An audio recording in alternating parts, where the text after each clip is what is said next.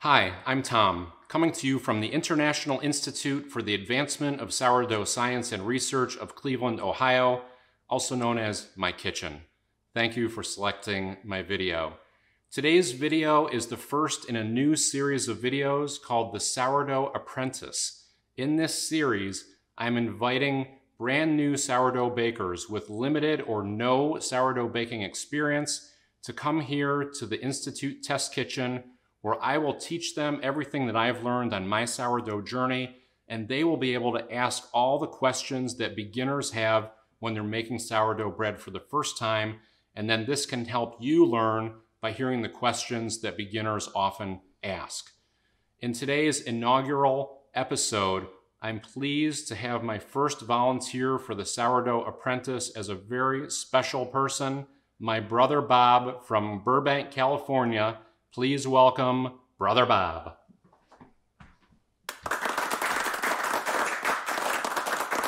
Hi, I'm Brother Bob from Burbank, California, coming to you from the Institute of Sourdough Research and Selective Phenomenological Inquiry into the making of bread things, also known as Tom's brother. So Bob, tell the folks at home a little bit about your background. Hello, folks at home.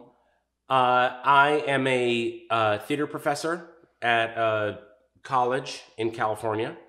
I have been doing theater my entire life. I started when I was about 15 years old.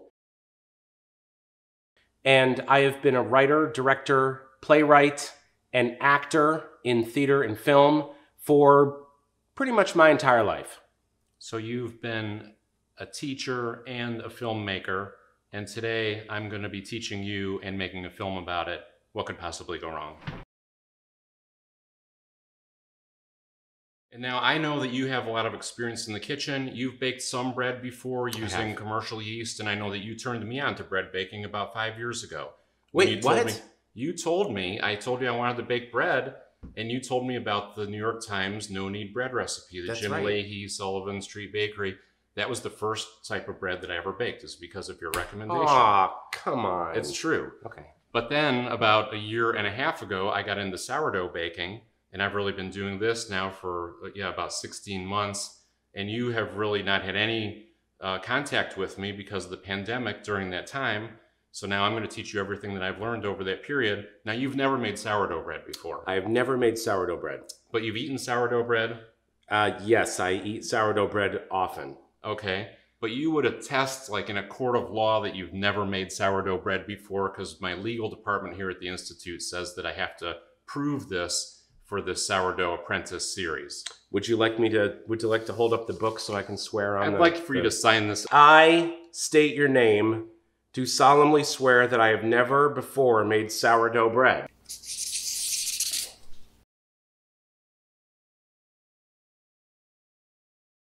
Okay, now let's talk about the recipe that we'll be following. So what I'm going to teach you is my favorite recipe. It's the Tartine Bread Basic Country Loaf. Are you familiar with this book, or Tartine Bread, or Chad Robertson, any of that? I can attest that I have never opened that book, nor have I even heard of it, nor this fellow that you mentioned. Okay, and there are also a lot of sourdough videos out on the internet. There's hundreds of them. I mean, I've made 40 of them, and I know that you've never watched any of my videos, but you've never watched any other sourdough videos from anybody else. I can certainly attest that I have never watched any of your hour-and-a-half long videos about how to make sourdough bread. Okay, we'll try to keep this one under 2 hours, but we're off to a slow start. Okay. Okay, we're gonna follow this recipe, Tartine Bread Basic Country Loaf. Chad Robertson really popularized the artisan sourdough revival in the late 90s. He's from Northern California. He started a bakery. And if you went to California, say in the 1980s, and got sourdough bread, you'd go to San Francisco, you'd go to Fisherman's Wharf, you'd have a bowl of chowder, you'd get the sourdough bread there. And that was kind of a more dense white loaf with kind of a blonde crust. and a very distinctive sour flavor. But what Chad Robertson was going for was more the French country style sourdough. What makes that different? It's a big, crusty, dark, crusty, thick crusted loaf here. And the crumb is what's called an open, irregular crumb. I'm going to hand you a photo here because that's what we want this bread to look like when it's done. So we don't want this to look like Wonder Bread. And it doesn't have that biting sourdough flavor of the San Francisco sourdough. It's a little bit of a milder French country style bread. Now, you lived in France, so did you eat sourdough when you were in France? I don't recall ever eating sourdough in France. You were probably eating baguettes. I was eating a lot of baguettes, yes. So this is going to be totally new for you. Yes. Okay, so now let's talk about the difference between making traditional commercially yeasted bread versus sourdough bread, because you've made bread before using these little cheater yeast packets. The reason I call these cheater packets is because they don't use the traditional process. What we're going to learn here today is the way people made bread starting in the Fertile Crescent or in Egypt 3,000, 4,000, 5,000 years ago. We use a wild yeast starter, which I have in this jar right here. This is exactly the same way that people made bread in Egypt 3,500 years ago. The way that I created this starter is we take flour and water, we mix it together, and the yeast, which is all over the place. There's yeast on the countertop, there's yeast on your hands, there's yeast in the air. There's also yeast on the wheat, and that yeast from the wheat, from the air, from your hands is wild yeast spores. It gets into this starter mix just through that contact, and then it ferments overnight and it starts bubbling, and then you can propagate that. Some people will keep their starters going for hundreds of years. They pass them down through generations. Mine's only about a year old, but basically you don't add yeast to this. It's natural yeast from the environment. But there's also another thing in here that comes with it, and you can smell it. This is really acidic smelling, is that when you make a natural starter using wild yeast, it also has lactic acid bacteria with it. Lactic acid bacteria symbiotically exists with wild yeast. Where you find yeast, you find lactic acid bacteria. That's what gives sourdough flavor, the sourdough bread, the sour flavor. Now, what happened was when people were trying to use this in bakeries, the problem with that lactic acid bacteria is that it makes this very temperature sensitive. So when you're trying to bake on a warm day versus a cold day, this behaves totally differently. It's very difficult to use wild yeast and a wild sourdough starter in a factory type environment to make thousands of loaves of bread because it's inconsistent from one day to the next. So some scientists in a laboratory figured out how to strip out the yeast only from the starter. So this has no lactic acid bacteria in it, it's only the yeast. So now you don't get all the irregularities that come with lactic acid bacteria, which drives all that acidity and is very temperature sensitive. So this dramatically simplified the ability to make bread because it takes all the variability out. And also would then simplify the breads that get produced. Exactly. They all look the same. They all act the same because this is one strain of yeast. There are thousands of strains of yeast in the world. They took the one strongest, most consistent strain of yeast that they could find and they mass produced it. And that's what all bread makers around the world use if they're using commercial yeast. This is like the Incredible Hulk of yeast. This is like Bruce Banner. So we still get kind of the weak, middle-aged guy. I don't know what made me think of that analogy, but the weak, middle-aged guy is kind of the wild yeast. Yeah. This is the super Incredible Hulk version. We're not using this. We're going back in time because what comes with the wild yeast is the flavor that the lactic acid bacteria brings. You cannot get this flavor out of a packet of yeast because the lactic acid bacteria is what brings that flavor. The problem is that the lactic acid bacteria also is working against the yeast. So that's really what we're going to learn about today, is that when we try to make bread here, there are two things in here. The yeast is trying to rise the loaf.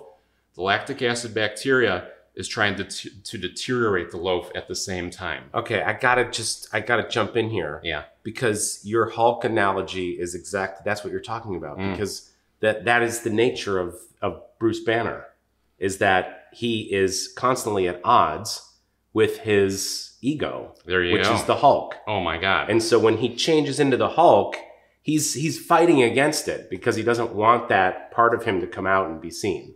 So there's the constant battle. So that's what's happening with the yeast. What happens with the starter, it's what happens with our bread. So as the yeast is trying to rise the bread, the lactic acid bacteria starts to deteriorate the bread. Yeah. So the whole skill and art of making sourdough bread is about this fermentation process, where we're trying to time this perfectly to give the yeast, which is a little bit of a slow mover, the yeast has to have enough time to rise before the lactic acid bacteria, which outnumbers the yeast, before that starts to deteriorate the loaf. That's exactly what we're going to go through today, and that's called bulk fermentation. And I'm going to teach you how to find that perfect cutoff point at the end of bulk fermentation. That's really the art of sourdough baking, is that point where the yeast has risen the dough before the lactic acid bacteria starts to deteriorate the dough. This is epic. It's fascinating. It's story structure. It is.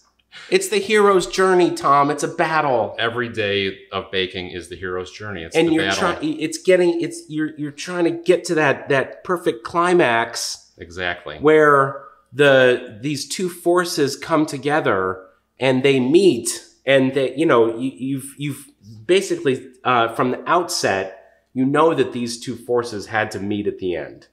And in that meeting, then that climax is what's going to produce this kind of overwhelming emotional release from the audience.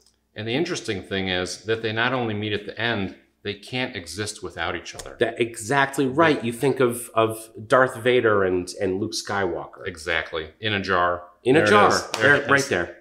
This is the new Star Wars movie right here. What? Hold on, because I got to jump in here. Yeah. All right? Because now I'm making all these connections. I'm a theater professor.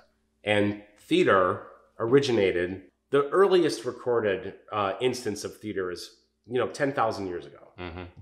In Egypt. Mm-hmm.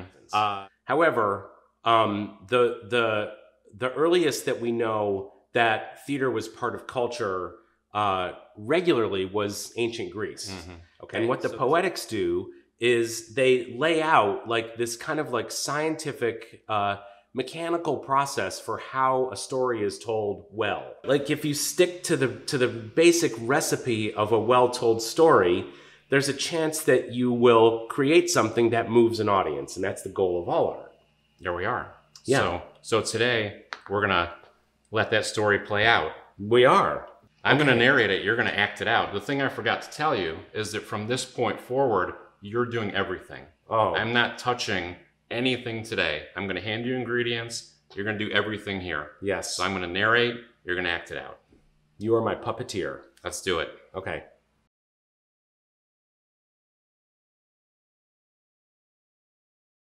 Okay, now we're ready to make some bread. So we're going to be following the Tartine bread basic country loaf recipe, as I mentioned. I have everything written down here on a cheat sheet that I've created front and back. This has all the steps, all the ingredients, the recipe, and we can also document the times, the temperatures, and take other notes and important annotations as we go. I'll give you a copy of this that you can take when you go so you can make this at home. Yeah, thank you. Here are the ingredients if you would like to pause and review this in more detail. Now, when we make sourdough bread, everything is measured in grams using the metric system.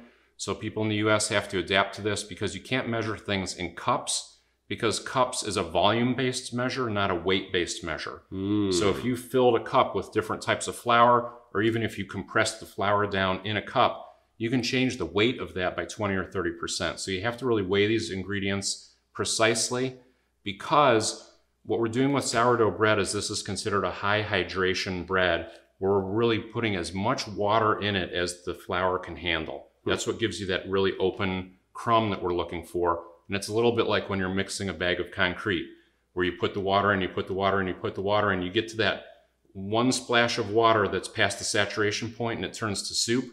The exact same thing can happen with the flour. So if you're not measuring your flour accurately, or you're not measuring your water accurately, you could add 10 grams, 20 grams of water, which is a couple tablespoons, and that can oversaturate the flour, and you get a soupy mix. So we have to measure everything accurately. It's all math, people. We'll try to keep the math to a minimum from here. Well, I'll do the best I can. Okay.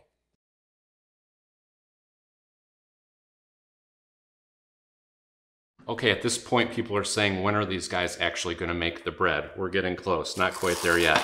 Okay, the first step in the process is we need to make a leaven. Now, I did this last night. You saw what I did here. was I took my starter and we took 10 grams of starter and we added 100 grams of flour and 100 grams of water to create what's called the leaven. And you asked a good question, what's the difference between a leaven and a starter? There are 3 differences. One is you need to create a leaven sometimes just to bulk up your starter to bake a loaf. This recipe calls for 200 grams. I only keep about 100 grams of my starter. So part of creating a leaven is just creating an offshoot of your starter for the recipe.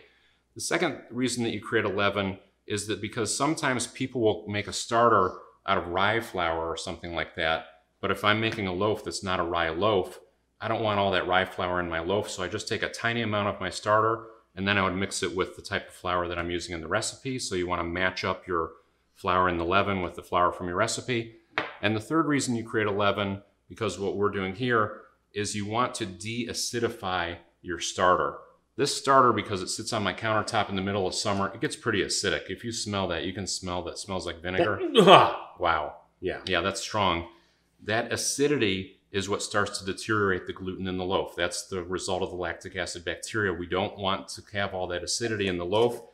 So you create this starter the night before, the leaven, with a very small amount of this acidic starter, and then that big bulk up of 10 times flour, 10 times water, and it creates a lower acidity starter. So when we mix this up, we're trying to keep that lactic acid bacteria at bay as long as we can to give the yeast a chance to do its job before the lactic acid bacteria starts to break down the loaf. Bruce Banner has got to control his anger. He's got to keep it at bay. So he's taking some meds at night to really try to keep things cool. Yes. And then we're going to start the process here. Okay.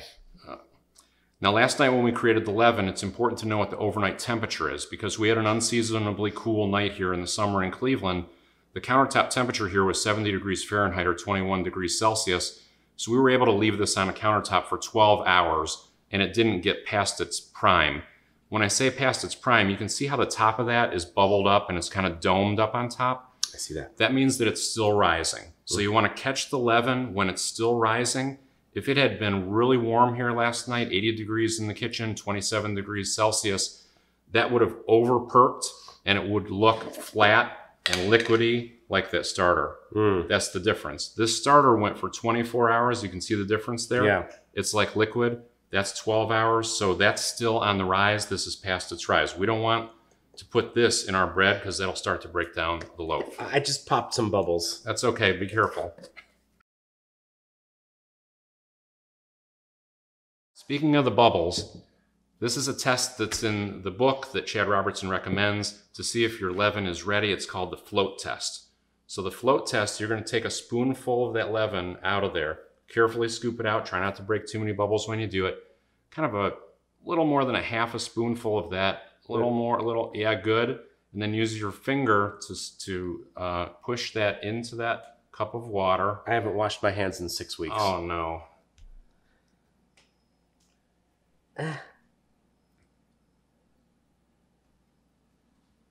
Is it floating?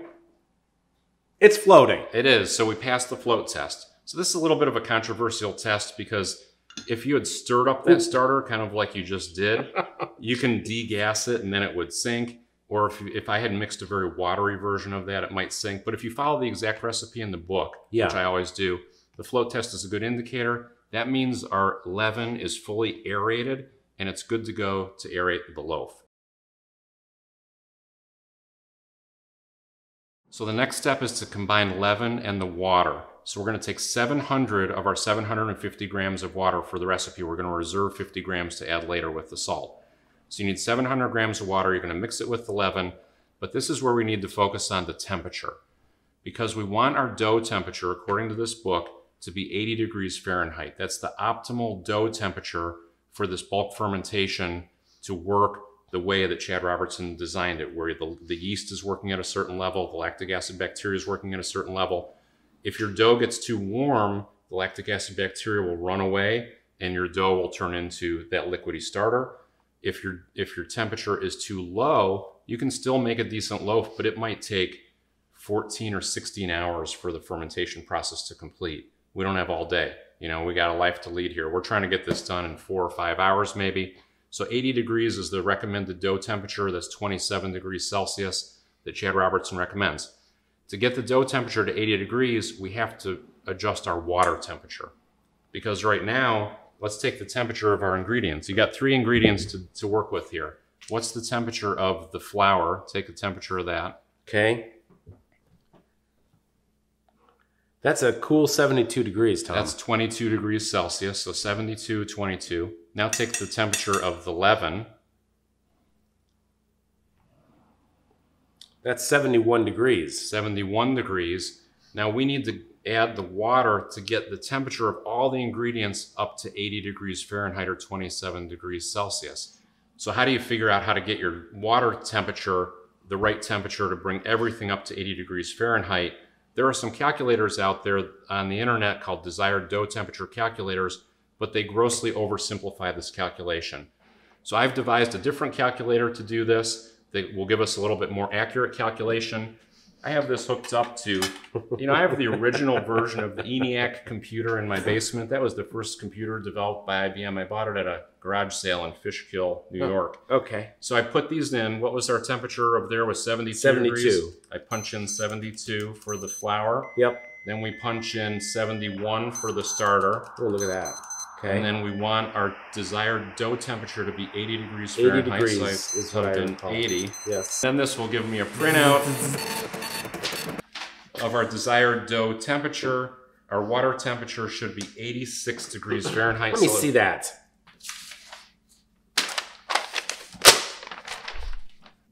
Tom, the temperature that you want here is 86 degrees for the water temperature. Yes, that's correct. According to the Kelvinometer Bitcoin 3000. Yes, exactly. Yes. Here are the details of that water temperature calculation. You can learn more about this method in the video, Bulk Fermentation, Mastering Temperature and Time. So we need to heat up this water in the microwave to 86 degrees Fahrenheit, which is 30 degrees Celsius. Wait. Okay. I got a question. Yes. Okay. Why don't you just go to the store and buy a loaf of bread? You can answer that question about 24 hours from now.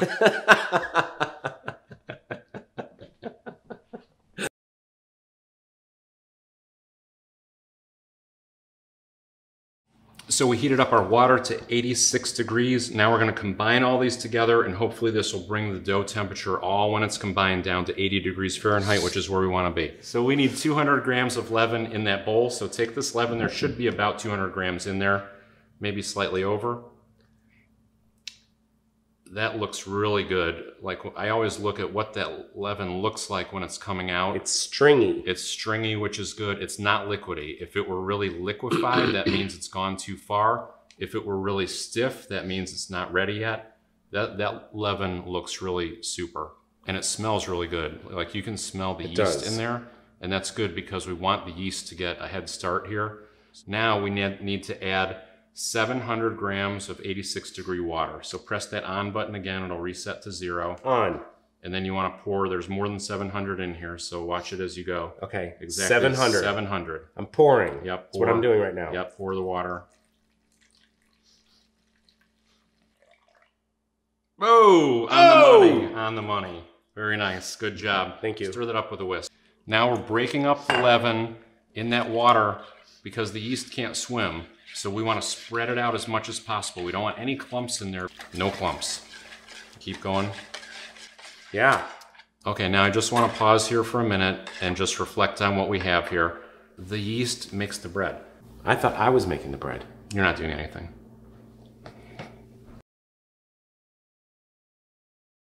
I'm back. Now we want to add the flour. Now I pre-measured the flour and I pre-blended that from the 3 flours that we talked about before because I know that you know how to measure flour, so I don't think we need to show that. No. So what you want to do now is pour about half of the flour into the water. What in the Sam Hill is this? That's called a Danish dough whisk. Now we're not making Danish dough, we're making bread dough.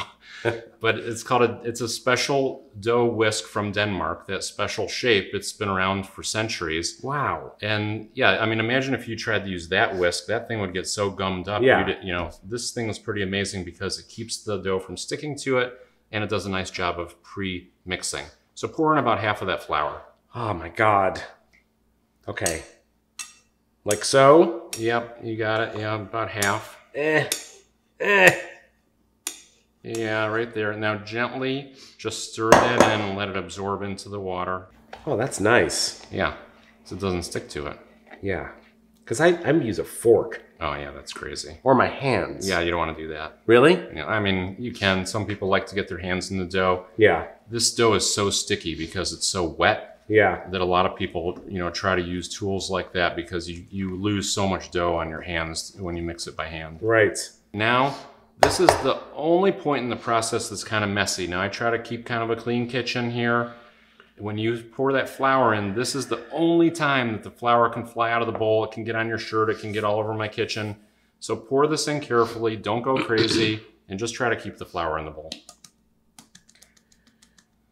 Can I do a bit where I spill the flour all over my black sweater? I thought about that, but no, that'd be too obvious. Okay. Okay, good. It would be really funny. It would. You're not done yet. Okay, now stir that in. I'm folding, Tom. Yeah, I see that. That's a good technique. How am I doing? You're doing pretty good. Now, I know a word here, a term. It's looking a little shaggy. Shaggy ball. That's exactly right. That's from the New York Times recipe. It says mix it till it's a shaggy ball. Yep. Same thing here. Chad Robertson calls it the same thing. See, this is where I would put my hands in this thing. Yeah, don't do it yet. Okay. Scrape off that Danish whisk. We're going to retire that. Aww. Yeah, it has one purpose. Oh, Yeah. it did a good job. It did, yeah. There might be something rotten in Denmark, but it's not their whisks. Oh, that was thespian good. humor. Yes, Yeah, and I thought you that got the a long right time ago. country. Yes. Yeah, there might be something rotten in Denmark, but it's not this whisk. That's good. That's from Hamlet. To be or Hand it over. I can see you really want to put your hands in there. I do. Okay, go for it. And oh, I forgot to tell you, I have a yeast infection on my entire body. Is that a problem? It's not true. Just half. You got to mix that more. You got to mix that more Well, aggressively. okay. Should I be a little aggressive with it? Yeah, you can be aggressive with that. You can't really over mix it at this point.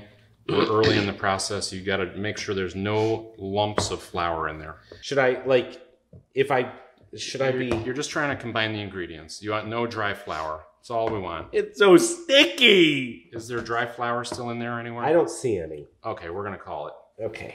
All right, then use the scraper to scrape your hands off as best you can. The hands of Orlok. Does Chad Robertson talk about this? How to clean your hands? No. Yeah. No. Well, come on. Yeah.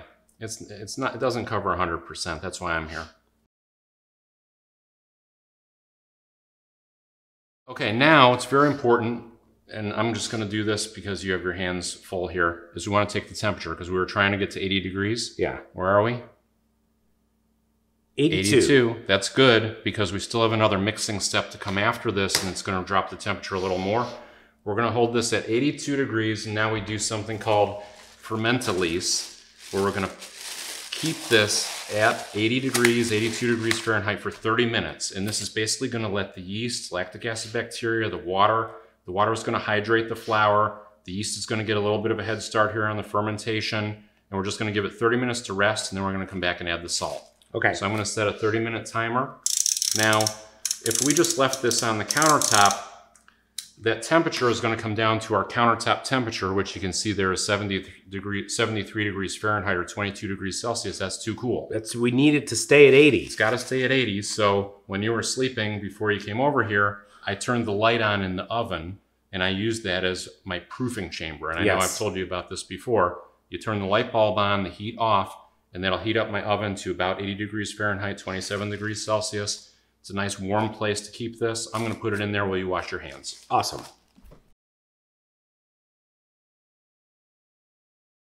Okay, our shaggy ball rested for 30 minutes in the proofing chamber. The temperature in the oven was exactly 80 degrees Fahrenheit or 27 degrees Celsius. Always take the dough temperature at every step. Let's see where we are here.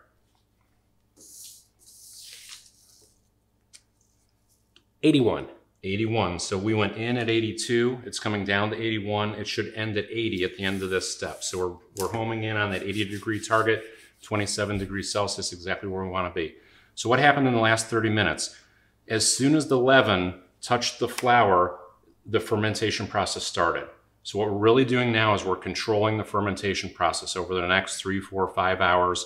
And the second thing that we're doing is we're building gluten. When the water touches the flour, there's a chemical reaction that creates gluten. Well, Tom, I come here from Los Angeles, California, where gluten is actually against the law. So now what do we do? That is a challenge. One of the advantages of sourdough is that through this fermentation process, where the yeast and lactic acid bacteria are eating starches and sugars, they start to break down some of the gluten in the dough. So people who are gluten intolerant find sourdough to be somewhat better than traditionally yeasted bread, but it is not gluten-free. There's nothing we can do about that at this point. All right. Well, thank you. Good night. I'm back.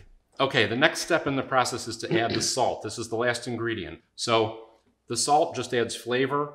It actually slows down the fermentation a little bit, and it helps build some gluten strength. But pretty much we're adding salt just to add flavor. There's 20 grams of salt in here, which I pre-measured. So take that salt and pour it in. Otherwise, we're making Tuscan bread. That's right, exactly. People ask, can you make bread without salt? Absolutely. You can. You bet. It's really not enjoyable. I know. But you can make it. Yes. Okay. So just sprinkle that evenly over the top of our shaggy ball.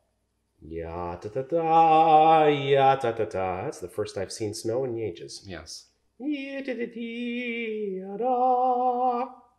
Okay, so that's 20 grams of salt, 2% of the flour weight as recommended. Now grab that scale. We're going to put that bowl on the scale. We need to add 50 grams of water. So this is really the top off of our water to get up to 750 in total. 50 grams is not much, and just kind of do it around. You're going to try to get it to cover as much of that salt, but 50 is not a lot. Okay.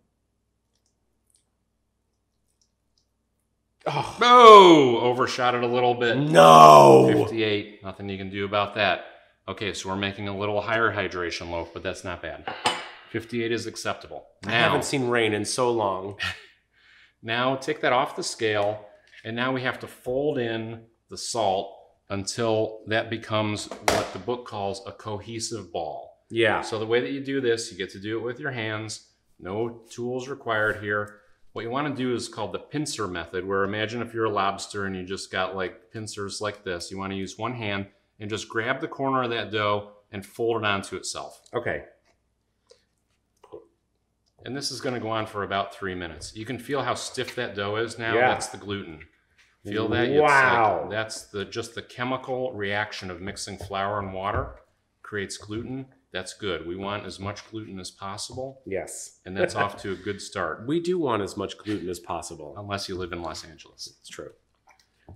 Now that's not a cohesive ball. See how it's kind of breaking apart in your hands? Yeah, is that because I put too much water in? Nope, no, we're fine. What you want to do now, though, now that you got the salt mixed in, now do this method where you just like squeeze, just like really work it a little bit. Kind of binding Yep. what's not binding right now. Yep. Forcing it. Yep. Now go back to your pinching and folding. Pinch and fold. Yep. I pinch and fold. Yep. I pinch and And you're going to keep doing that until that comes into a cohesive ball. It doesn't look like a cohesive ball yet, but it will. Oh, Keep going. Keep going. God. It's not cohesing. Keep going. Cohering. Oh, wow. It's not cohering, Yes. but you say cohesive, not Yes, coherive. That's interesting, yes. Yeah. It's not cohesing. It's not cohesing. Is that a word? I don't know. I think it might be. Okay, now it is, though. See those big flaps coming up on the side? Keep going, keep going. Okay. I started to see some cohesion. Coherent. This is all incoherent. And this was this not also like the first form of a paste using wheat? Paper mache. Oh, wow. If you ever made paper mache in school, Yeah. it was water and flour is Yes. the way that it was originally made. We used to add glue to it sometimes when we were children, but if you made the original paper mache in France, it was flour and water. Yes. It's Because- papier-mâché, by the way. Oh, papier, yes, sorry. Because the first 3 letters of gluten spell glue. Come on. There you go. You learn something new every day. Oh, love it. Oh, come on. Yes. What is the origin of the word? It's the Greek word for glue, I believe. Maybe Latin. Oh my God. I know. It was more, it seemed like it was smoother before. Yeah, now it's starting to get shaggy. So now pause. Oh. Because anytime the dough starts to break down in your hands, this is why it's important to get your hands on the dough at this point. Just let it rest for a minute, because now you can start to break the gluten strands. This is where you can actually start to overwork the dough a little bit. Yeah. But just give it a little time. Let's give this 2 or 3 minutes. Okay. Should I perform Reiki on it? No. Okay, we waited about 3 minutes. I think we should transfer that into the glass bowl just so we can see better on the camera what's happening. Okay, and now continue your process. See if you can get that into a cohesive ball. We are going to pinch and fold. Stick and move. Stick and move. That's more cohesive. It is. You just give it a little rest that lets the gluten reconstitute itself. It's like putting it in timeout. It's gotta, right. You know, think about what it's done. Did you think about what you did? Are you remorseful? I think that's pretty good. Okay. We did about 6 minutes. That's not quite as cohesive of a ball as I've seen in the past, but I think we're okay. But I do want to take the temperature, because if our supercomputer worked, this should be 80 degrees Fahrenheit. And, ooh, 79. 79. So we're 1 degree short. That's 26.1 degrees Celsius. So we're going to get this back into the proofing chamber, which is 80 degrees. And we're going to keep this right at 80. This goes for another 30-minute rest now.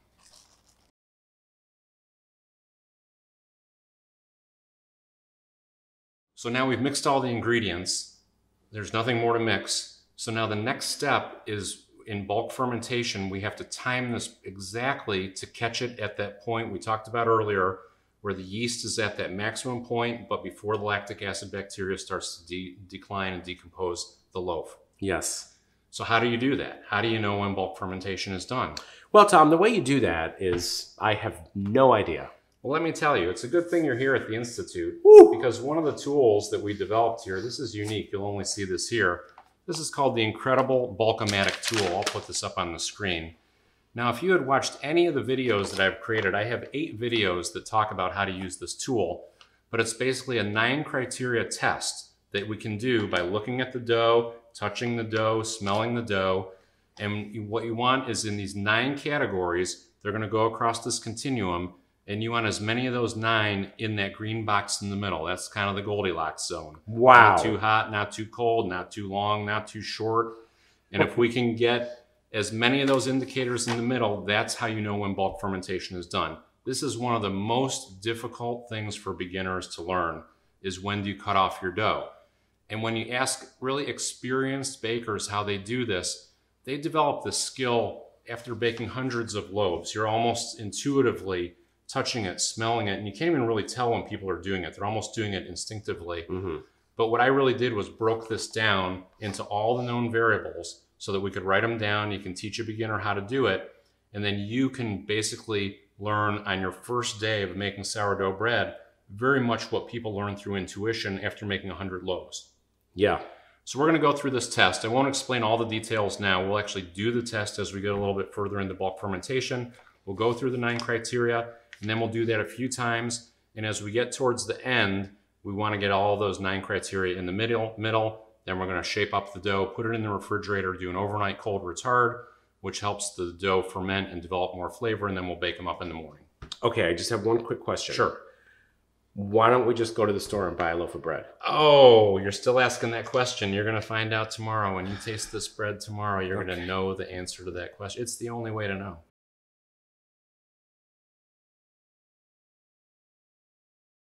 It's been 60 minutes since we initially mixed the dough, so we're 1 hour into the fermentation process. Now we're going to start a process called stretch and fold. Stretch and fold. So this is something that was popularized in the Tartine book by Chad Robertson, and this is basically a way to build the gluten matrix during the bulk fermentation process.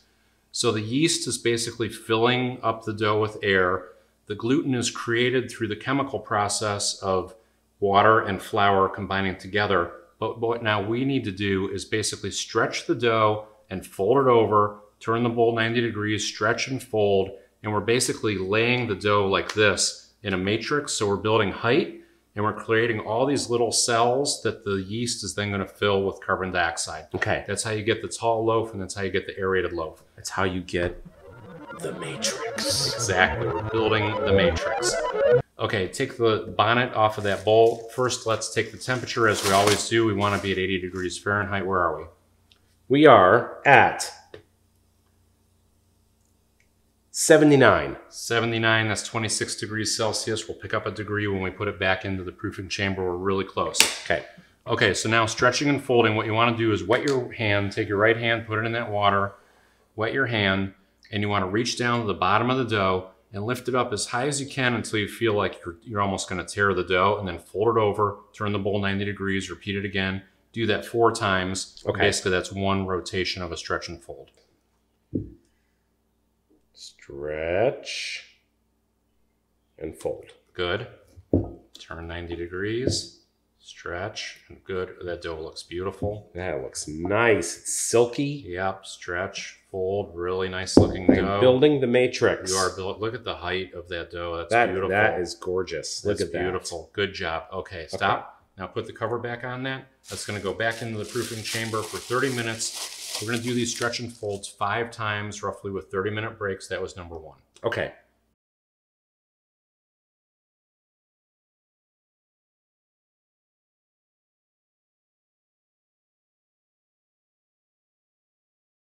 We did stretch and fold 2 and 3 off camera. Nothing significant to report there. We're just about to do stretch and fold number 4, but before we do that, I think we should go through our Bulk-O-Matic criteria and see where we are, because this dough is moving along a bit. So I'll go through all 9 of these and explain to you how to do them. First, take the lid off that and let's take the temperature. Very nice. Thank you. Temperature check. Temperature check. Temperature check. 80 degrees. Right on the money. It's right where we want to be, right in the middle of the range. Okay, now our time is 2.5 hours. So the range that we're looking for is 3.5 to 4.5. That's what the book recommends at that specific temperature. So the time is always related to the temperature. The percent rise we can't measure in that bowl because it's a flared out, irregular shaped bowl. We have to move it into this vessel. We started at 1,500 milliliters when we mixed the dough. We're looking for a 30% rise. I'd say let's go to around 2,000. That would be 33% rise. After we do the stretch and fold, we'll get it in there and see what our percent rise is. So we're going to come back to that. Is the dough domed on top? Now, when I look at that, it is. See this bulge over here? Yeah. You can see there's air pushing up through the bottom of the dough. So that's definitely starting to dome on top. I'm going to call that low. Are there bubbles on top? I see one bubble. Yeah, I see There's one there. Yeah, there's a few. Couple. I'd call that a few bubbles on top. We're looking for a lot. Are there bubbles on the sides? So when you hold that bowl up and look in the side. I see a bubble. Yeah, very few though. Very few bubbles on the side. That's a little surprising. Normally I would expect to see more on the side. So there's a few. And then the wobble test. Now this is something that people do kind of instinctively. They experienced bakers when they take it out of the oven, they're walking over here, they're going to shake the bowl a little bit. Now, not too much because you can actually degas it by shaking it too much. So just give that a little shake. Oh, that's moving nicely. See how that's starting to liquefy? It looks like it's really aerated and liquidy. Looks like Jell-O. But there's still a shoulder around the edge. See that shoulder around the edge? When it's really fully proofed, you'll almost see the dough splashing against the edge. So we're getting really close on that. I'd call that loose and aerated. And now, I have a question before we continue. Sure, yes. Yeah. Does it matter when you do the Bulk-O-Matic in the stretch and folds? No, you can do it any time. We could have done it when we added the salt. Okay. You can just choose to do it whenever you want to do it, and it just gives you a checkpoint of how far along the dough is at that point in time. Gotcha. Yes. Now we're going to do a window pane. The way you do a window pane, you're going to dip both your hands in that water. You're going to pull up a little bit of the dough, and you're going to try to stretch a really thin, translucent skin and see if you can see daylight through it. Okay. So just grab the top, not too much. No, not that much. Yep. And now try to stretch that Use your fingers to stretch it so you can see. Oh, that's gorgeous. That's beautiful. That's a beautiful window pane. My wow, look God. at that. That's incredible. Hold it down so you can see it on the upper camera. We'll just put. I want to keep looking. Put your hands forward. That's a nice window pane. Okay, thank you. It's still a little thick. I've seen thinner window panes than that, but that's looking really good. It's strong. And then the last test is the smell test. Now the continuum here is that under fermented dough will smell like flour and water. Mm-hmm. Over fermented dough will smell like your starter. So take a whiff of this. Wow. Vinegar. Oh, that's not good. Right. So what we're looking for is something in between where it changes from that flour smell to a ripe, sweet smell. So give it a good whiff. Like, so I'm really gonna just bury my face down in there. Just don't touch it and don't breathe on it. But get down in there. Really get a good whiff and tell me what you smell there. That smells like flour to me. Really? Let me smell it.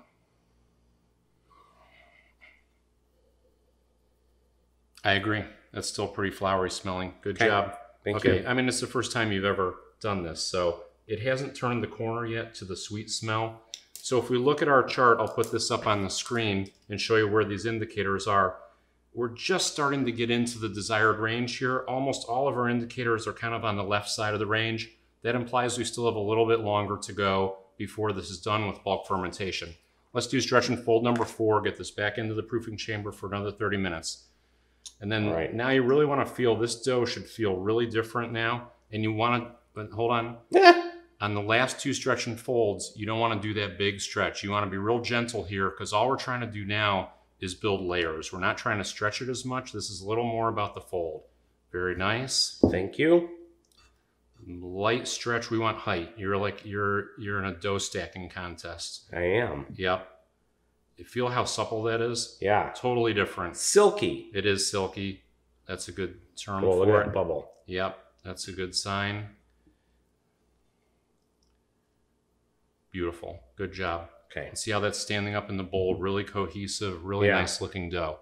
Beauty. Okay, now, well, we have to measure our percent rise the next time around. So what I want you to do is carefully wet your hands, pick that dough up, and try to flip it over so we get the flat side on the top and lay it down as gently as possibly into our measuring vessel. Okay. Both hands in the water. Yep. Lift the whole thing up. I'm scared. Just like a little baby. I'm scared. Lift Here, it baby. up. Here, little baby. Oh, God. Yep. Good. Carefully put it in there. Carefully. Oh, beautiful job. Nice transfer now. Maybe just push that down a little bit, but not too much. Yeah, we'll get that to settle down in there. Maybe just give it a little shake a little bit. Oh, okay, not that much. Okay, so we're going to get this back in the proofing chamber. I mean, it's got to settle down flat, but look at the measurement on here. If it started at 1,500 milliliters, it's definitely risen. It has risen. We just got to let it go a little bit longer. We know we have time based on the indicators. Let's put it back in the oven. We'll come back in 30 minutes. We'll decide if we do another stretch and fold or not. Okay. Great.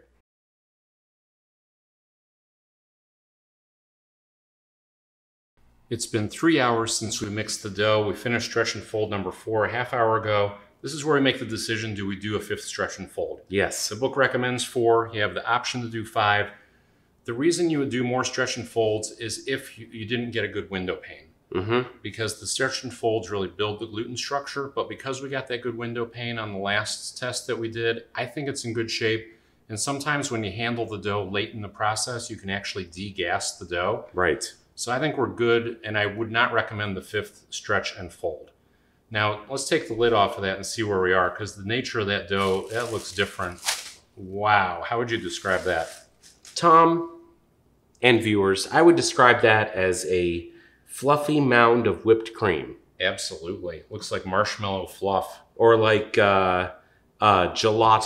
Gelato, yes, very nice. Yeah, so enough with those kind of abstract terms. Let's do the 9 tests. Take the temperature. 79. 79. Oh, 80. Okay, I'm good. We've maintained perfect temperature, which is great. Time, we're at 3 hours. That's still to the left of the range. Recommended is 3.5 to 4.5. I tend to go towards 4.5 in my experience. Percent rise, now we can look at it. It was started at 1,500 milliliters. And imagine if it were settled flat in that bowl. You have to kind of approximate the difference in the highs I'm and the gonna lows. say that's 1750. 1750. So what's that, a 20% rise, roughly 22% rise? That's actually a 17% rise. We're looking for a minimum of 30. Is it domed on top? Not quite. Right, it kind of actually flattened down a little bit because it was really irregular. So I'm gonna call that kind of a low dome. Okay. Are there bubbles on top? I'm not seeing bubbles. No, and that's sometimes when you transfer it, it'll happen. Are there bubbles on the side? Now look at this change. Oh, yeah. Boom, look at that. Oh, my God. Yeah, hold that up to the camera so they can see the bubbles. Look at that, people. There. Yeah, I'd say that's a lot of bubbles. Wobble test, not too much, not just shake. Oh, that's good. Look at that, look at that. Separating from the side a little bit. Is that splashing? Now it's still got the shoulder on the edges. I'd say it's about the same as last time. I'd say that's loose and aerated. Okay. Window pane. Okay, now, this is where things get tricky. Now, everything up to this point has been kind of fun and games. But what's happening now... Has it? It has for me, at least. This is the epic battle at this point. The yeast is trying to pump out its last gasp. The yeast is running out of gas here. The lactic acid bacteria outnumbers the yeast, and the lactic acid bacteria is pumping out acid. The acid releases the uninvited party guest, the protease enzyme. The protease enzyme is like a suitcase full of termites that the lactic acid bacteria brings to your party. They set it in your living room, and when the acidity level gets to a certain point in the dough, the top pops open and the termites go all over and they eat your house. So we can't tell. There's no way to measure when that happens. Right. But the thing that we can tell is when the protease enzyme shows up, it starts to deteriorate the gluten. The way that we test the gluten is the window pane. Right. So the window pane is always our fail-safe test to see if we're getting gluten deterioration or if we let it go. Dip the hands in the water, pull a window pane, tell me what you think. See that you're getting a little tearing there? But that's still a good window pane. Little tearing on the edges. That's still strong. Okay, so I'm not seeing evidence of gluten deterioration there. You'll get that tearing on the edges because we used whole wheat flour in there. And remember I told you the bran, the exterior shell of the whole wheat is in there? That bran is like little samurai swords. Right. And when you stretch the dough, it's cutting through the gluten strands. That's why it'll tear on the edges like that. But the center of that still looks pretty good. I think we gotta wait. The percent rise just isn't there. The last test is the smell test. What do you think of the smell? That smell has changed. Really? Let me smell it. It smells a little yeastier than the last time. It does. It does. Yes. I wouldn't. Yes. Yeah. Good job. Good nose. Thanks. I wouldn't call that sweet or ripe yet, though. No. But it definitely is moving from floury to something else. Yeah. Okay. So we're moving in the right direction. Put it back in the oven. We'll come back in 30 minutes and see how it looks. We're really just waiting for that percent rise now and make sure that we don't go too far. Here is the Bulk-O-Matic chart at the 3-hour mark. You can see that many of the variables are still to the left side of the chart, and a few of them are still outside of the box, which means we need more time before bulk fermentation is done.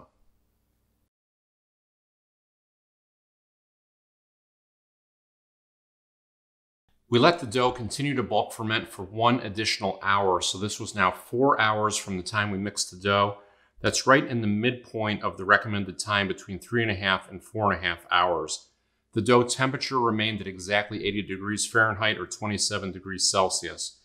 The percent rise was 27.5%, which was close to the 30% rise we were shooting for. The dough was domed on top with a nice shoulder around the edges. There were many, many bubbles on the top at this point. There were many bubbles on the side. When we did the wobble test, the dough was continuing to be loose and aerated. The window pane test showed a strong translucent window pane. And now the smell test. Give me your official assessment. You've been pretty good so far. This is the one we're waiting for. That smells kind of rich, a little acidic, but in a good way.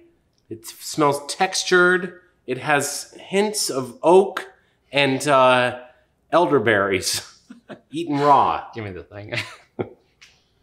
That's the sweet smell. No, smell that. That's what I call the sweet smell. It's almost as if you put sugar in your mouth. Yeah. Is that what you smell when you go in there? Yes. That's now that you've said that and I've stopped joking. Yes, that is the smell. We're done. Now let's look at the chart. That is the sweet smell of success. And we're in the sweet spot of the Bulk-O-Matic system. Look at that. I mean, amazing. Everything right down the middle, everything in the zone. That's right where we want to be. Right there. Okay. But I do have one question about this. Yes, lay it on me. How's come you don't go down to the corner store and just buy a loaf of bread?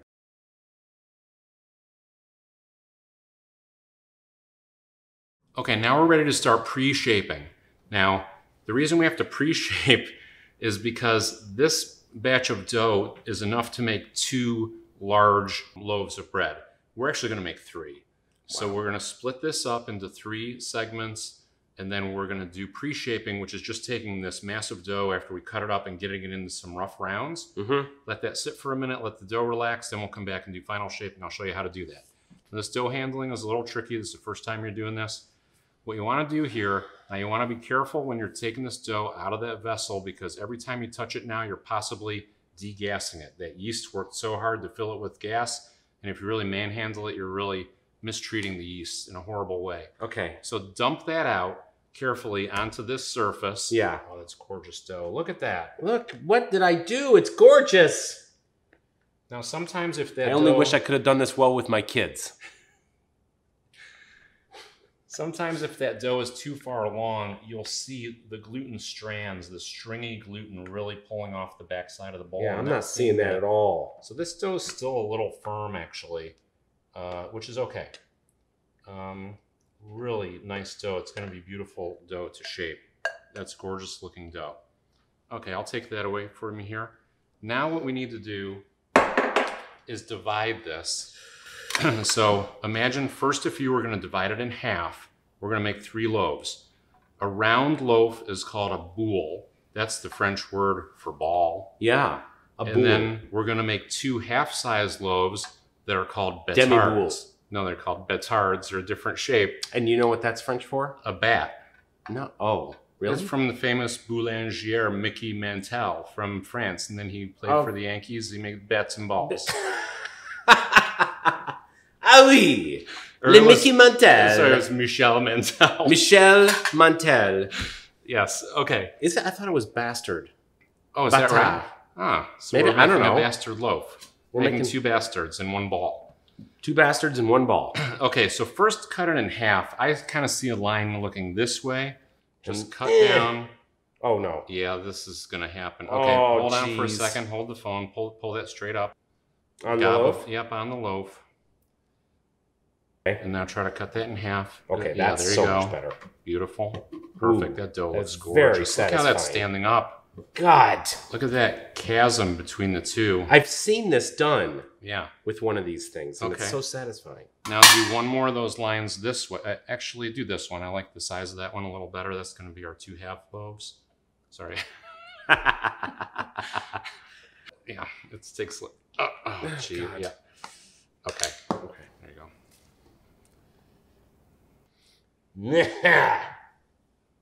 Beautiful. Okay, so now we have 3. That's going to give you a little bit of practice because this is a little tricky. Okay.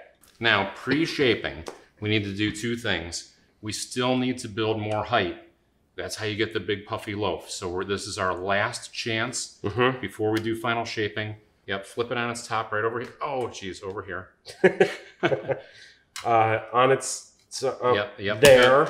Don't do that too hard because you're degassing. You're just, the yeast worked so hard. I didn't know I was working with balloons here. It's like a giant balloon. Now we need height.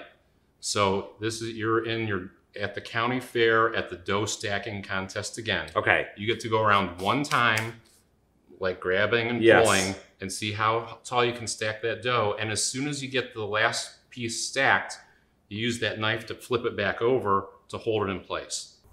Okay, dough stacking contest, grab a corner, stack it as tall as you can, 1 time around.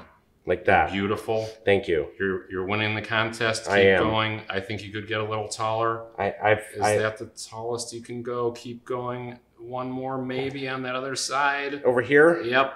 I also have a 500-pound pig. Right hand, pick up the dough knife, flip. Boom. Beautiful. Okay. That's really nice. Okay. And that's standing up beautifully. You want to see height there? That's like 2.5 inches off the countertop. Gorgeous. Now, we need to build surface tension and make this into a circle, into a round. So this is where you're going to take the bench knife in your right hand. This is a little bit of a tricky maneuver. You're going to kind of go like this with the bench knife as you're twirling the whole loaf to your left. That's why I had you start over here. This is like Yul Brynner and Deborah Kerr and The King and I. Shall we dance? You're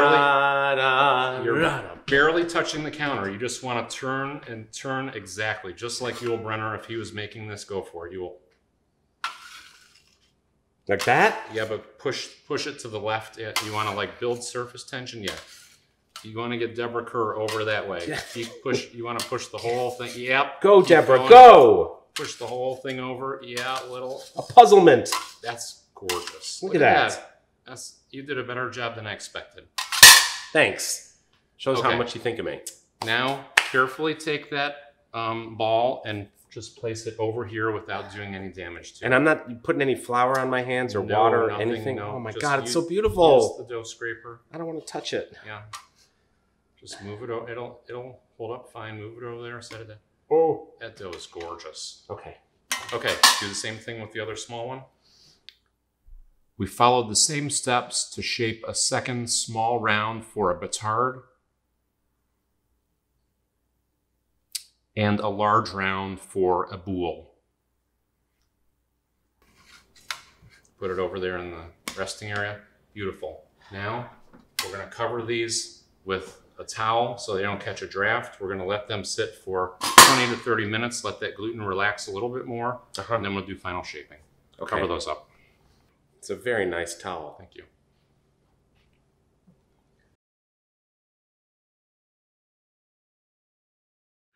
Okay, the pre-shaped rounds have rested. Now we're ready to do final shaping. So we're going to do the 2 batards first, then we'll wrap up with the boule. Okay. So you can remove that cover there. Let's see how this shapes up. Voila. Very nice. Okay. Okay, take one of those rounds for the batard, one of the small ones. Le batard. And now flip it over on its lid, on its top. Yes, you slam it again. Again. Okay. Now, here's how we're going to shape this batard. You want to stretch this into a bit of a rectangle like this. This. Yep. Not that. No, that. You want to stretch that into a rectangle like this. And then you want to fold one side like this, one side like this, kind of making a little arrowhead shape. Yeah. Then you're going to grab it and roll, roll, roll like that. That's the batard. But when you're rolling, you want to kind of pull on the ends to make sure that you're stretching it back out this way because it's going to want to just be a big ball in the middle. I'm going to do that again. Lefty. We're going to put it in a rectangle. Rectangle. Right. Roll. Roll. Roll. But I'm stretching as I'm rolling. Okay. Voila. All right. Go for it. Oh, with my hands. Yeah. You can wet your hands if you want. We don't use flour because you want the dough to stick to itself. When you put flour on the dough or flour on your hands, it's like trying to wrap Christmas presents if you put flour all over your hands. And then you'd be like grabbing Scotch tape and the tape wouldn't stick. That's exactly the same reason you don't use flour here is because we're using that like glue. If you knew how many Christmases I've ruined. Yeah. Tom. Yeah, from putting flour on your hands when you were wrapping presents. Exactly, yes. That dough looks pretty good. Is that big enough? Good. Yeah, that's fine. Okay.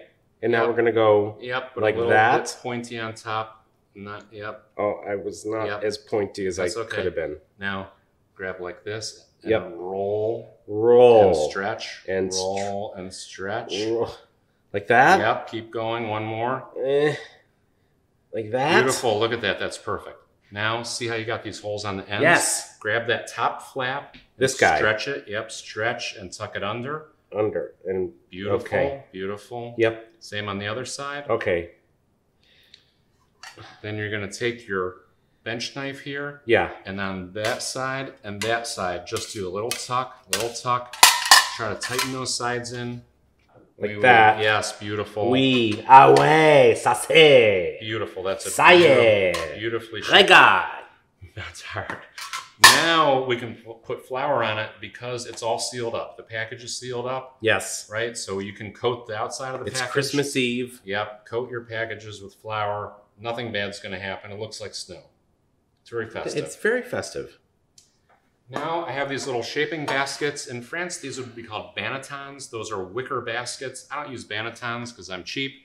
I just made these in my shop. It's basically a loaf pan with this little wooden insert in here. Okay. And it's just going to keep the shape of the loaf. That would be called a banneton.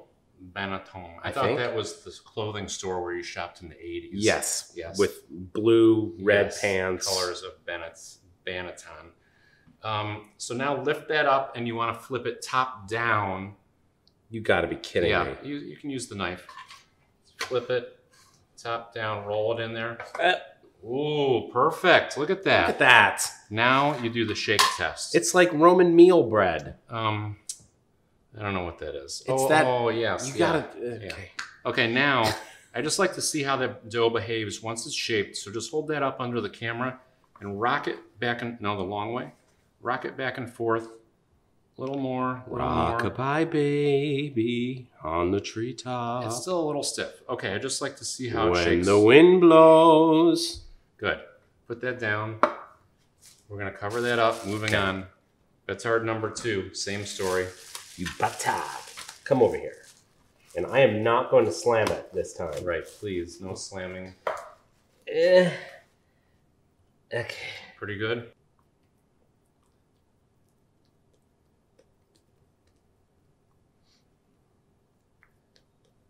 Okay. More? Good. All right, now I'm going to do better this time. Pointy top, wide bottom. At the arrowhead. Yep. Oui. Ah ouais. Roll and tuck and roll. Et comme ça. Et comme ça. Uh-oh, it's sticking. Oh, okay. I didn't really pull it. It's okay. You can tighten it up with that. And now I know I'm tightening this. Yes, that side, yep. This side. Yep, then tuck your ends. Uh-oh. Oh, God. Tuck your ends in. But, no, with your, remember, pull the flap. Oh, yeah, the flap. Pull the flap. Oh, my God. It gets sticky. It's warm. It's bread dough, Tom. I mean, it's still fermenting. Like, we think it knows when bulk fermentation's done because we decided it's done. Yeah. That dough's still fermenting like crazy. And we've been here for like 16 hours. About, yeah. But all it knows is the temperature. It just keeps going and going. You got to tighten it up 2 more times. One side, other side. Oui. Uh-oh. Okay. Perfect. That's beautiful. Look at that shape. Dust it up. Panettone? How do you spell it? No, Banneton. Banneton. Banneton. Gonna do the banneton here. Yeah, then you're gonna flip that floured side. Yeah, we're gonna take that loaf. Yep. We're gonna put it right there in the banneton. Yeah, the banneton. There you go. Just like that and that. Beautiful. That's a really nice loaf. Do that shake test again so you can see how that moves. Rock-a-bye, Pretty baby. good. See, that actually looks a little bit looser, that loaf right there. Yes. Okay. Nice. Moving on, number 3. Oh, this is the big one. The boule. This is a totally different shaping. Oh, man. Yeah, because you got to learn. You know, I'm trying to teach you something here. So now we're going to do the classic tartine fold. If you read the book and followed the instructions in the book, this is how it would have you make a boule, which is a classic round loaf. Yes. So did you know that boule is French for ball? I did not know that. Yeah, good, thanks. Okay, so flip that one over right about here. Leave yourself a little room because it's going to come towards you the way that we do this one. Okay. Oh, my God. Right there. Voila. Beautiful. Did not slam. Same thing. You want to stretch that into a rectangle. Okay. Uh-huh. That's beautiful dough. I know my shapes. Yep. Okay, good. Okay. All right. Now the tartine fold, this is a little bit different here. So what you're going to do is we're going to make an envelope. Imagine if you had to make an envelope out of a piece of paper. Okay. You're going to fold the bottom up. Uh-huh. You're going to stretch these 2 sides out. Then you're going to go flop, like that. Then you're going to grab the top and close the package. Okay, I'm gonna go. First, you're gonna fold the bottom up. Up. Like maybe not quite halfway. Do I use this thing? No. Yeah, that won't help you too much there. Okay. I'm gonna go. Oh god. Oh yeah, no. Use the bench knife. It's sticking. Yeah. Terrible. Yeah. There you go. The dough handling is the hardest part. It's almost like it's glue. Yeah. 10. Glue 10.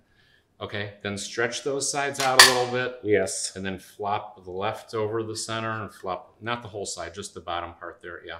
Like that? No, way over the center. You got to go way over. Yes. Okay. Exactly. Then and I'm going that one way over. Right. Look at that. Now grab the top flap, and you're going to pull that. You're not going to roll it like the last one. You just want to grab that top and pull it over to seal the package. Oh, beautiful. Tartine. Now you're losing your tension there.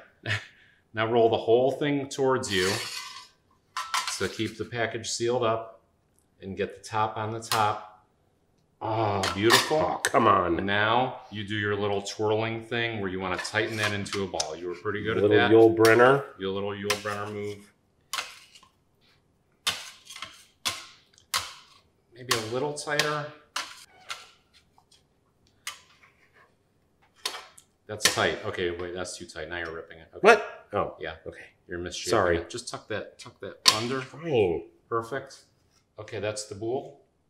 Now you're gonna flour that and flop it. Flour and flop. Yep. If I ever... Never mind. Okay. Here we go. Oh. That went in that was just a flop. That went in upside down. Okay, Yeah. no problem.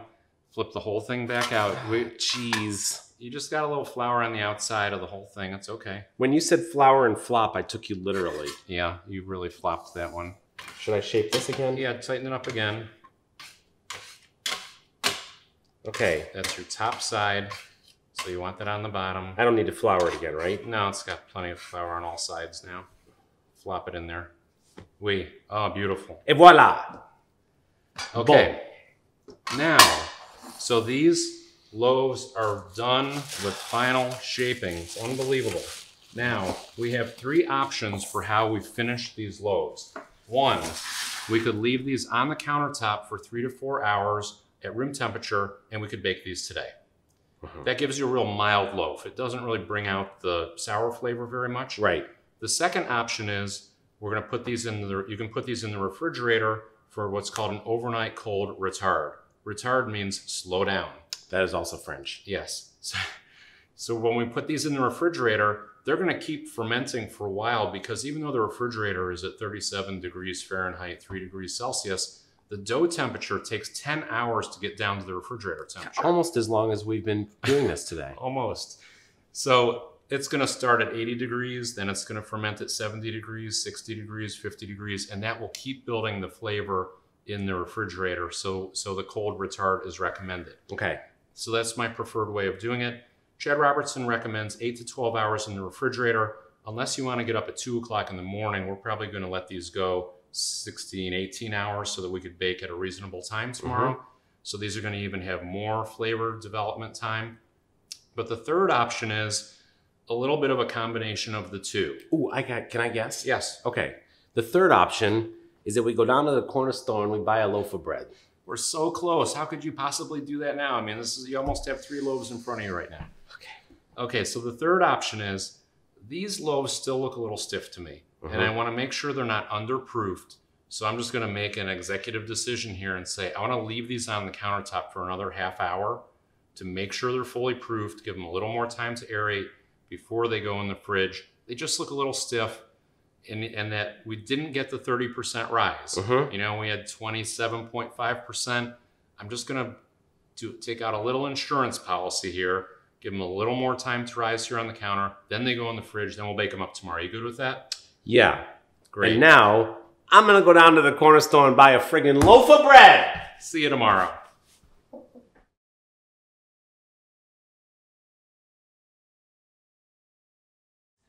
It's the morning of day 2. It is time to score and bake the loaves. Brother Bob has reluctantly agreed to return and finish the job. Hey, Brother Bob, good morning. Good morning, Tom. So what we're going to do today is we're going to take the loaves out of the refrigerator. They've been in there for 18 hours on something called a cold retard. During that time, they continue to ferment, and we went for 18 hours, which helps build some real complex, interesting flavor. That's more than the recommended time of 8 to 12 hours, so these should be good tasting loaves. So the first thing that we're doing now is I'm preheating the ovens. I have Dutch ovens in the oven. We bake in a Dutch oven because what we're trying to do is get as much heat really close to the loaves as possible, because when you bake a loaf in a bakery, you'd be baking at 900 degrees Fahrenheit, which is almost 500 degrees Celsius. We can't go up to 900 degrees. They also have steam injectors in bakeries. We can't inject steam. So by using a Dutch oven, you basically create an oven within the oven where you put that radiant heat right on the loaf, and it traps the moisture in the loaf. That's part of the reason we do this high hydration, where we really loaded this up with water, because now all that steam is going to come out of the bread, and then it's going to give you that thick, crispy crust on the outside. That's how you get the crust. Okay. Okay, good. Now, the loaves have been in the refrigerator for 18 hours. And we've been here for 18 hours. And one of the things I mentioned yesterday is that when we ended bulk fermentation, you think that the loaf stops fermenting, but it doesn't. The yeast and lactic acid bacteria, they don't know bulk fermentation's done. So they keep fermenting during your little dance routine of pre-shaping. They keep fermenting during final shaping. And when they go into the refrigerator, they keep fermenting. Take a look at this picture. I'll put it up on the screen. If you put a continuous probe thermometer into one of the loaves, that's what the temperature does. It takes almost 10 hours to get down to the refrigerator temperature of 37 degrees Fahrenheit or 3 degrees Celsius. Even after 4 hours, you're only down to 50 degrees Fahrenheit or 10 degrees Celsius. That's still active fermentation. Yeah. Wow. Amazing. So the other thing that happens in the refrigerator that some people don't know is they set the refrigerator, say, to 37 degrees Fahrenheit. The temperature will differ on different shelves. So as an experiment, I put one of your batards on the top shelf, which is usually warmer because warm air rises, and I put one of your batards on a middle shelf, and because that will typically be colder, and I put a thermometer on each one. Let me grab those out of the refrigerator and see what they look like. Holy mackerel. Let's take a look at these bastards. So here's the top shelf loaf, 45 degrees Fahrenheit on the top shelf. The middle shelf, 37 degrees Fahrenheit. That's 7 degrees difference Fahrenheit. And take that cover off. Look at the difference that made in the loaves over 18 hours. So that loaf on the top shelf, see how puffed up that is? You can see that really kept fermenting. Yeah. Because the yeast only knows time and temperature. And here we put this one into hibernation. I mean, this yeast went to sleep a while ago. That yeast is still going. Wake up. That's the difference between the two. I'm going to put this one back in the fridge, and we're going to work on the cold loaf first. This bastard right here. Yeah. You can stop saying bastard pretty soon. It's bâtard. Yes. Bâtard is bastard in French. Okay, that's hard. Bâtard. Bâtard. Okay.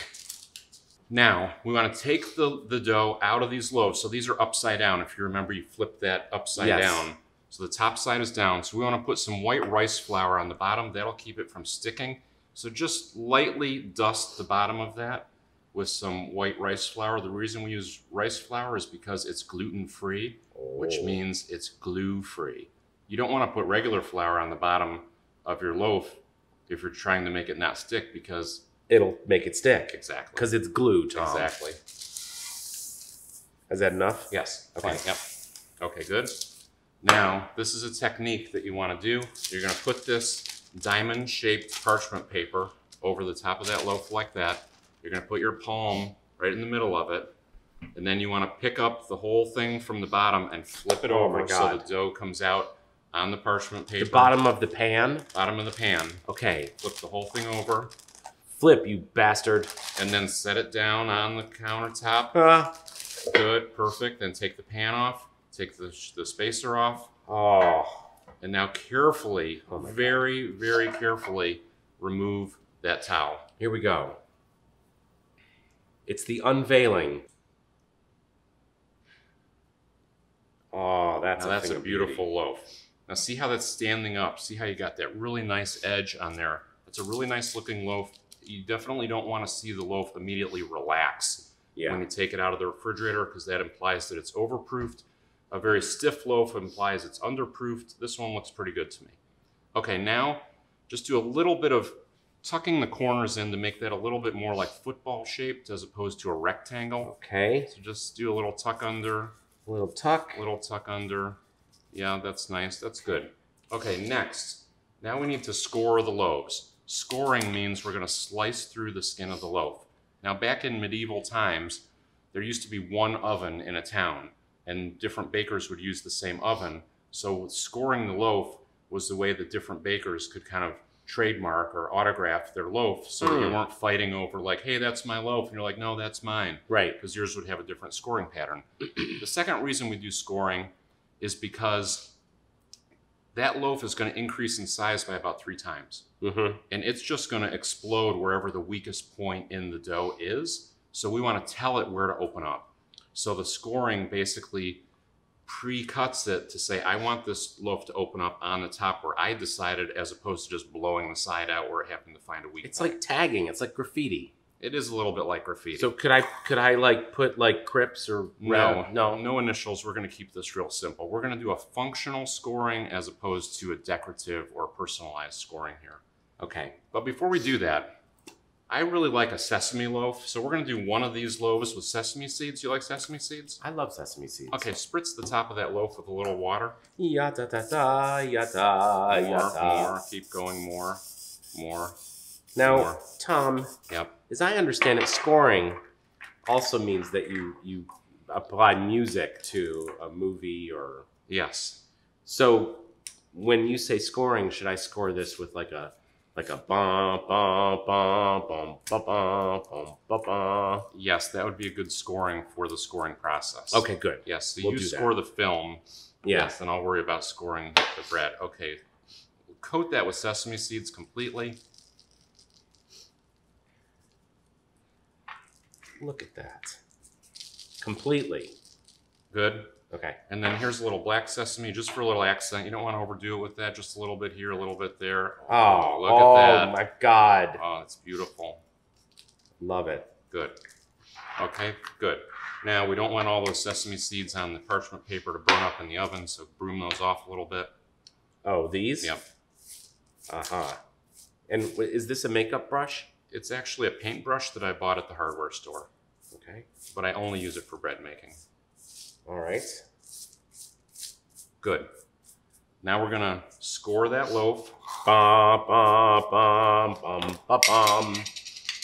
Now the name of this in French, this is called a lame. Lame. It's spelled L-A-M-E. That's a lame. That's kind of lame, right? Or in French, it would be a ham or something like that. That's not at all. Okay. Or would it be lame, like a gold lame jacket? If there's an accent over no accent. Okay, this is so a lame. You're right, it's lame. Okay, so be careful with this because it's razor sharp, because it's actually a razor blade.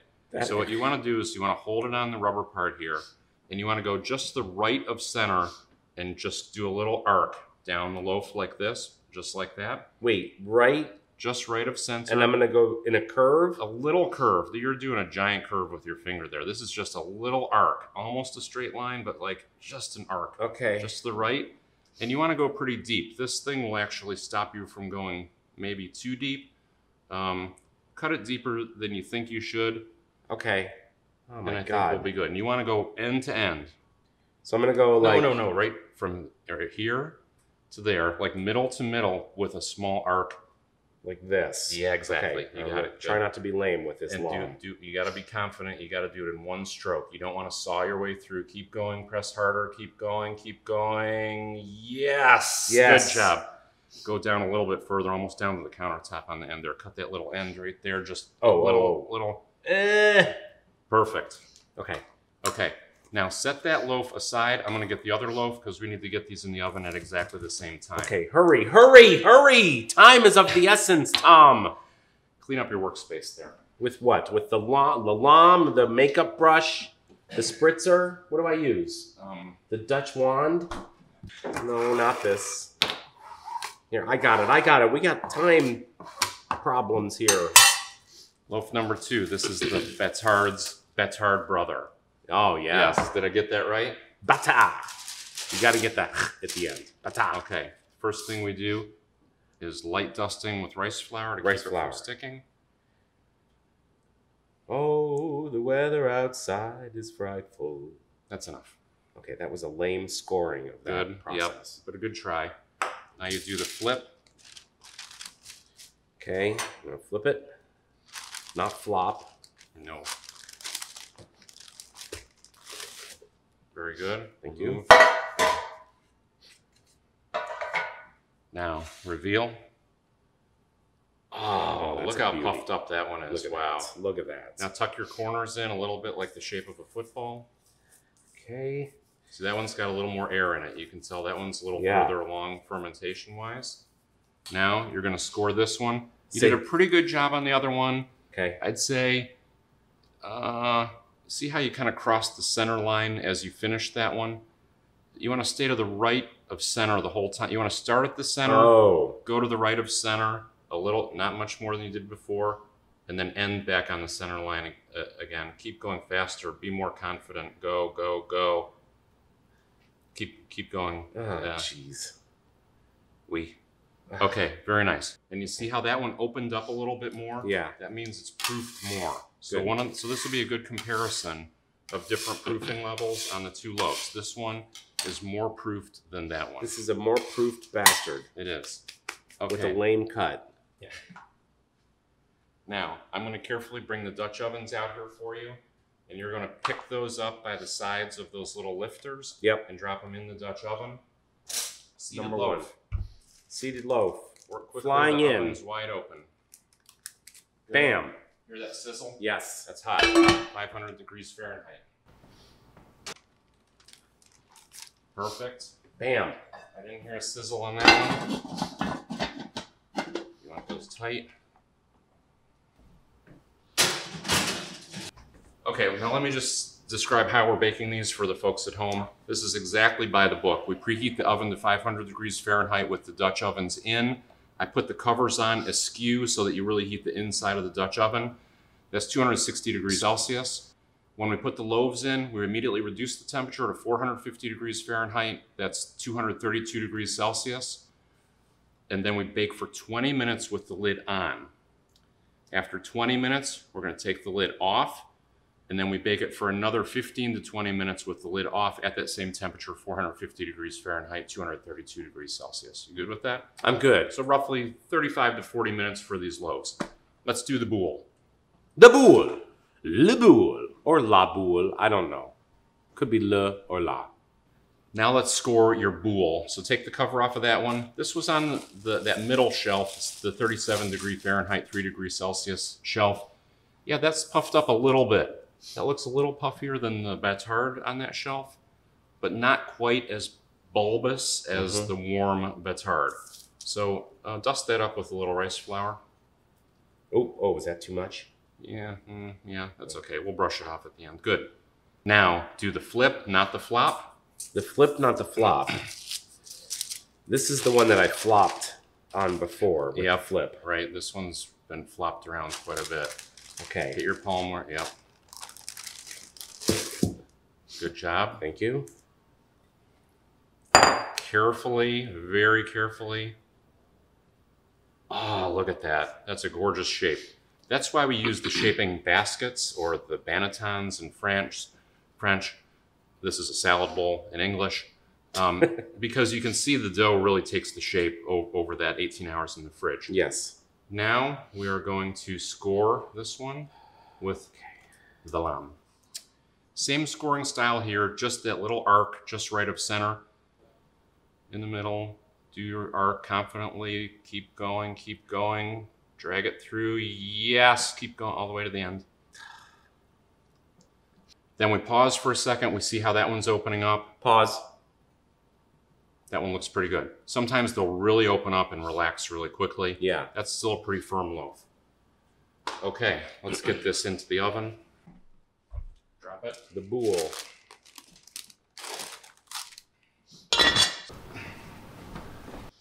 Okay, now we're going to let those bake for 20 minutes and then we'll take the lids off. But while we wait, I got a note from the producer that somebody from our studio audience has a write-in question, and he said he sent it to you on your phone. Oh. Okay. This is from Carmine Totaglione. How's come you dumbass motherfucking stew nods don't just take your sorry stupid f***ing asses down to the piece of shit corner store and buy a goddamn motherfucking loaf of bread? That's a very good question. The reason is because we're actually making our own loaves of bread, Carmine, but thank you very much for that insightful question. Now our 20-minute timer is just about to go off, so after 20 minutes we're going to go over and take the lid off of the Dutch oven and see how the loaves look. Are you ready? No. Let's do it. I'm afraid. Let's go. They're hot. This is the reveal. This is the good part. Okay, let's do it. Okay. Let's do it. 1, 2, 3. Oh, merde alors. Magnifique. 1, 2, 3. Oh, c'est superbe. Oh la vache. All of the loaves have finished baking and they are out of the oven. Bob, show us your loaf.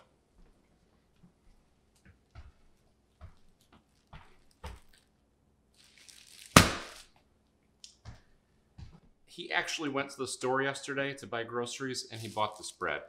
We had these 3 loaves ready to bake. I just needed, I wanted to get something that you could just put peanut butter on. What's wrong with you? What's your problem? I wanted to get some Italian bread. Who cares? Manage. You manage. Take that loaf out of here. Okay, let's take a look at the loaves of real bread. Number 1, this is the Betard number 1, the sesame loaf. Take a look at that. That is a gorgeous loaf. It did not quite get as much height as I've seen on some other loaves, but that's a beautiful shaped loaf. Very nice job on your shaping yesterday. Thank you. You had very deft dough handling for a novice sourdough baker, I must tell you. Very nice. Thank you. You can see that opened up in the middle. That's called the bloom. And then what we typically look for, you can see here this little ridge, or that little dorsal fin, that's called the ear. And you usually want to see a little bit bigger ear than we saw there. So that loaf is a little compact, but a very nice loaf. Now here is that loaf's brother, and let me remind you, the only difference here is that this loaf was on the top shelf in the refrigerator at 7 degrees Fahrenheit warmer than that other loaf. Look at this. This is a textbook Betard. Just spectacular. Look at the way the bloom opened up so wide on the top. That gigantic ear. Hold that up to the camera so they can see that ear. Look at that. Just spectacular. Come on. And then you got that blistering on the backside here. Turn it around. That blistering is super desirable. A lot of people try to get that. Really beautiful. That's a textbook Betard in the Tartine method. Absolutely fantastic job. That's one of the best looking loaves I've seen come out of this kitchen in a while. Chad Robertson, eat your heart out. Very nice. Let's look at the boule. And here we have the boule. Look at this. Another spectacular loaf. Looking at that, I mean, you can just see that gigantic bloom, how much that opened up. This really nice coloring here. You want to see that kind of dark mahogany color on the top. Beautiful blistering, very nice height. I mean, all these loaves have spectacular height, opened up really nicely. Good job. Fantastic loaves. Yes. We're going to let these cool for 90 minutes, and then we'll cut them open and inspect the crumb and see how they look on the inside. I'm going to do it right now. No. You can never cut into a warm loaf. You have to let them cool because they're still cooking. What about just a little? No. You really have to let it cool. It's still cooking. It'll be really gummy on the inside if you get impatient. So. But the butter melts on the... we're just going to wait 90 minutes. And then No, 90 minutes. No.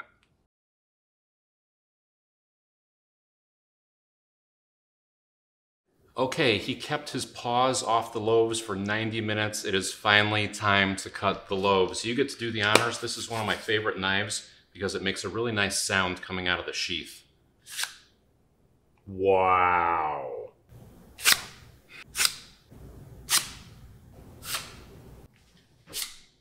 Okay, Tarantino, that's enough. What? All right, loaf number 1. Let's cut this open and see what the crumb looks like. Our betard with the seeds was number 1. Straight down the middle, across the ear is how you want to cut that, right down the middle. Okay.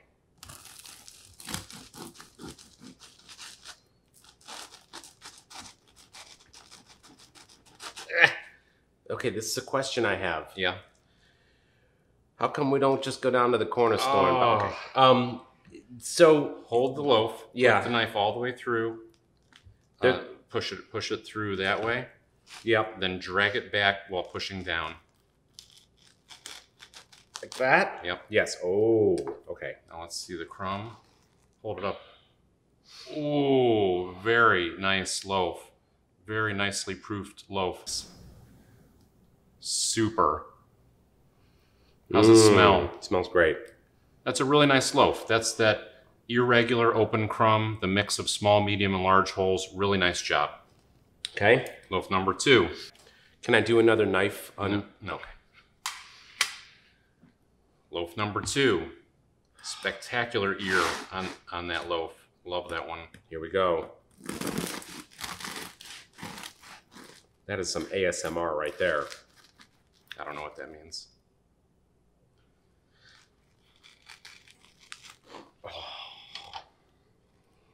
Oh, that's a prize winner right there. Gorgeous loaf of bread, perfectly proofed loaf. I mean, look at that. You even got that little swirling pattern in there. See that like circular swirl of the crumb? Yeah. That's from your expert shaping that you did. Okay. Really beautifully proofed loaf there. That is a gorgeous loaf. Nice. And the reason they call that little dorsal fin the ear, yeah, is because if you look at that in profile, it looks like a rabbit ear. Oh, look at that. Once you see it, you can't unsee it. You can't unsee it. It's a little bunny. It is a little bunny. Yeah. Even got the eye in the right place yeah, there. Look at that. Yes. There.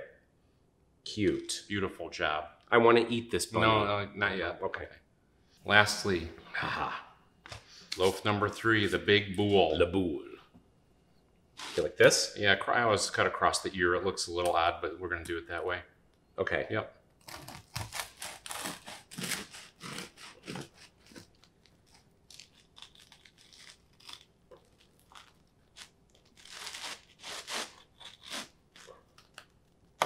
Okay. Let's see it. Do the reveal. Oh, another beauty. Fabulous crumb. Fabulous. Incroyable. Beautiful.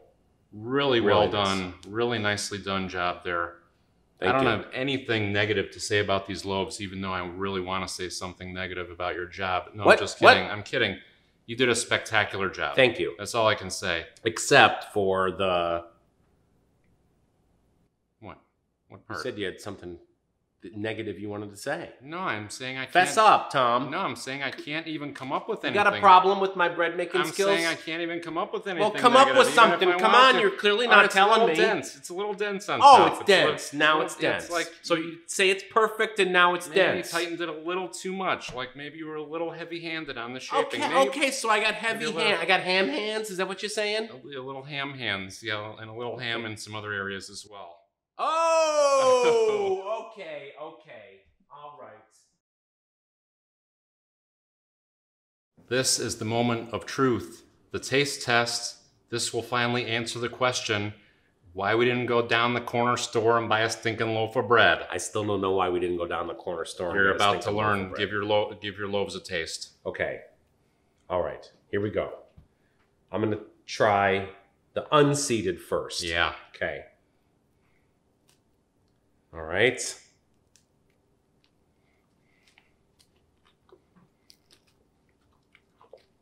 Oh, that's good. Mm. Mm. Yeah. Mm. Little tangy. Mm-hmm. It's got crunch, but it's also nice and tender. Yeah. In the middle, chewy. Mm-hmm. Mmm. That's a good piece of bread. That's a nice loaf. Yeah. Mmm. Mmm. Mmm. Gets even tangier the more you chew it. Yeah. Wow. That's a nice loaf of bread. It's amazing.